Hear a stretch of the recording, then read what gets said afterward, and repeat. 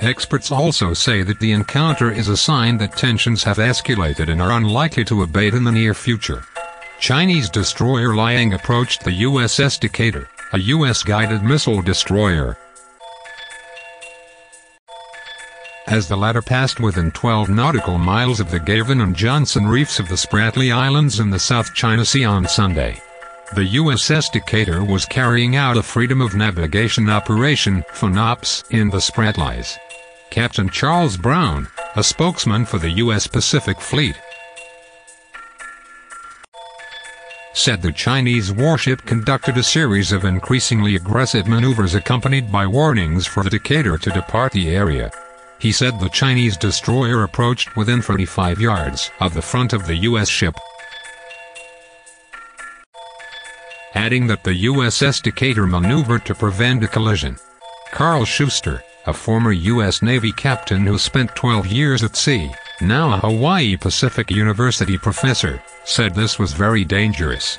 Captains get very nervous when ships get closer than 1,000 yards, he said. Bonnie Glazer,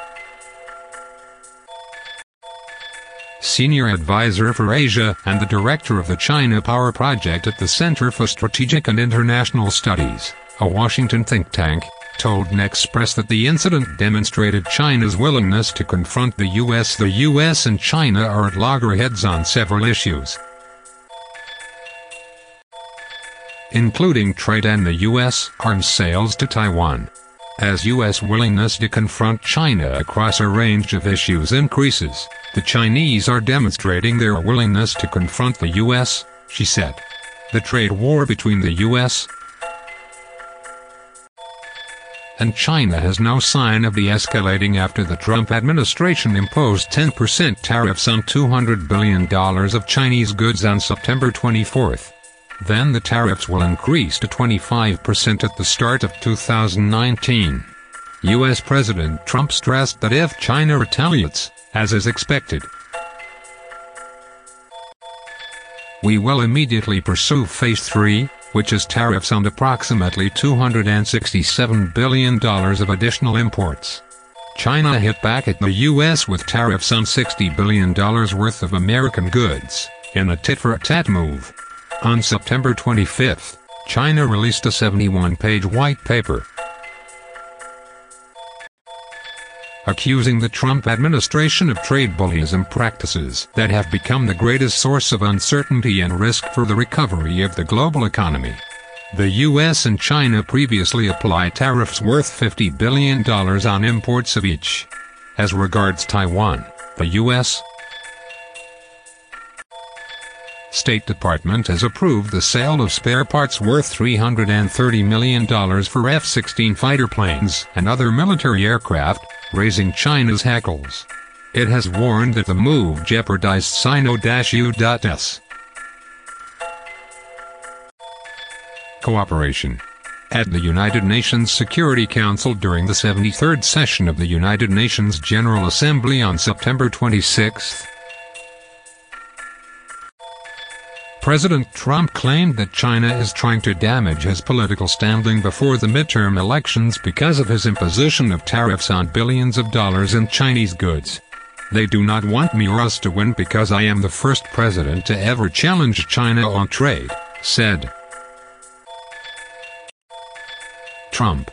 Glazer said that China's aggressive response to the U.S. navigation practice was part of the larger strategic friction in the bilateral relationship, not simply a pushback against the U.S.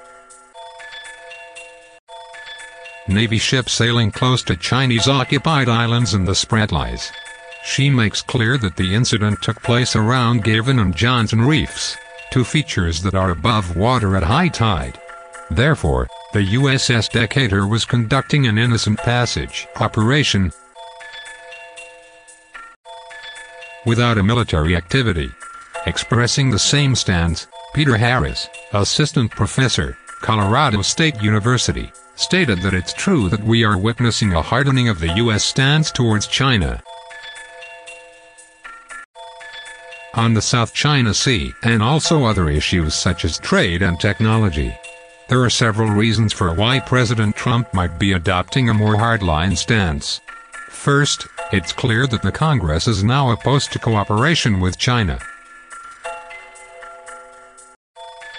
There have been bipartisan bills to urge a more confrontational approach to China, especially in the military sphere. Hawkish attitudes towards China are more prevalent among Republicans, but also are evident among Democrats. The Trump administration is responding to these domestic pressures and seems to have recognized the political advantages in demonizing China. In short,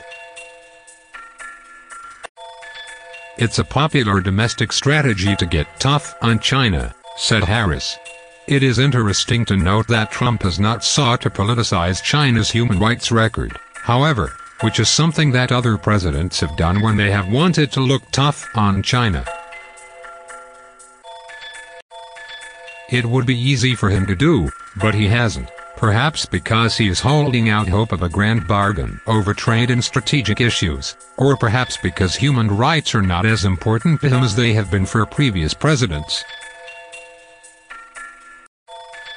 According to Harris, he worries that people are witnessing a gradual increase in Chinese assertiveness in the South China Sea, and so these small but dangerous incidents are likely to become more frequent in coming years unless something can be done to lessen tensions between the U.S., China, and other regional powers. China's message seems to be fairly clear, that they regard the South China Sea as their domain and that the U.S. should not test China's resolve over this core interest. Carlisle Thayer, Emeritus Professor,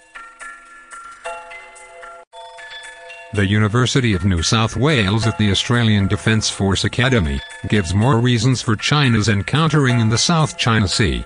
First, the Trump administration has markedly stepped up freedom of navigation operations in the South China Sea since it took office.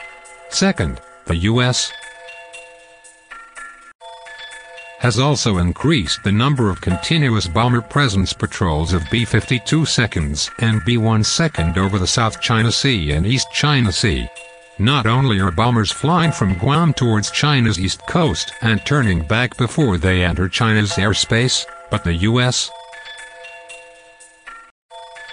is also demonstrating global reach by flying B-52 bombers from North Dakota and the U.S. San Diego Garcia in the Indian Ocean over the South China Sea.